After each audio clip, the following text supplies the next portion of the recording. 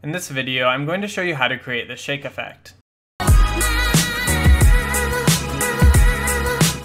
To begin, drag the video you'd like to use to the composition panel to create a new composition.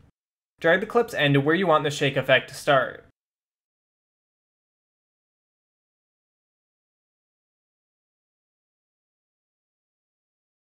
Back up in the project panel, drag another copy of your video above the original on the composition. Then drag the copied clip starting point so that it starts where the original ends.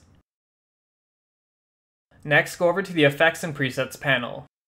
Type Motion Tile into the search box. Drag it onto your top clip.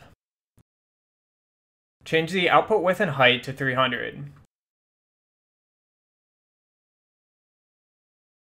And you also want to check the Mirror Edges checkbox.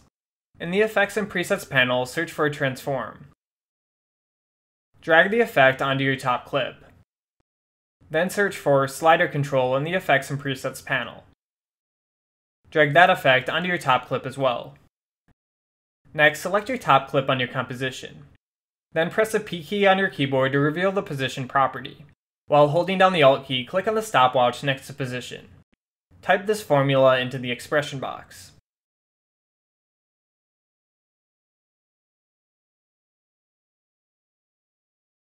Once you're finished, position the timehead at the start of your top clip.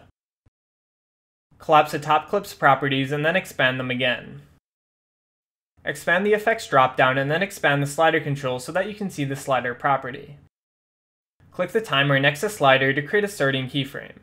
Change the slider's value to 100. You can increase this value if you want a bigger shake. Move the timehead to where you want the shake to end.